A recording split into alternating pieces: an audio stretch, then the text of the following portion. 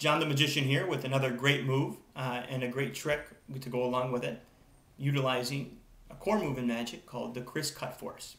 In order to do this, you're going to need any deck of cards, and you can have your spectator take this deck of cards and cut it anywhere in the deck. Now, I'm going to mark exactly where the spectator cut in the deck.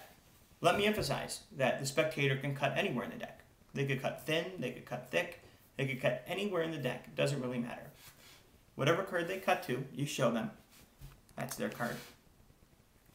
We're going to take it and very clearly mix it up in the deck. Now, you have your spectator think of the card, and as you get those thoughts, you tell them, I figured it out. An excellent reveal to an excellent force utilizing the Criss-Cut Force, which I'll show you how to do in the reveal.